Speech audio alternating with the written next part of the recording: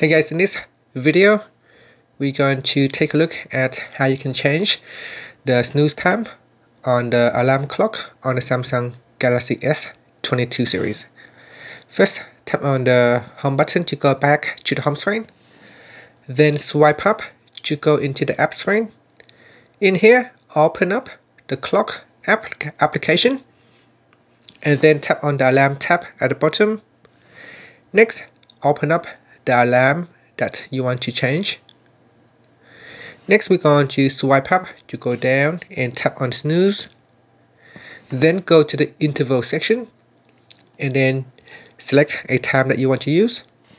Now, if you cannot change the interval, make sure you turn on snooze at the top here, and then in here, select a new time interval. You can also tap on custom and set your own custom time.